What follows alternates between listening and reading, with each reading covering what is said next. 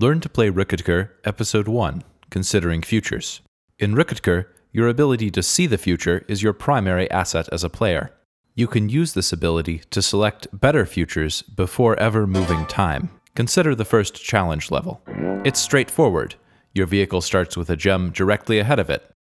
Holding the up arrow and rolling time forward, you will easily beat the level in 3.55 seconds. But the par time is 3.01 seconds. How can this be? There must be a more effective control strategy.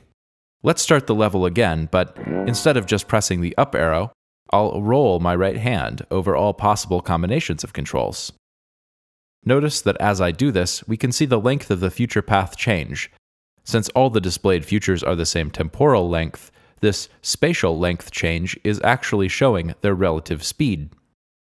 Particularly, notice how much longer, thus faster, the up left future is than the up future. Here it is again, up left, now just up. Indeed, holding up left and rolling time forward, we easily meet the par time. This is because there's less friction between the light wheel and the ground.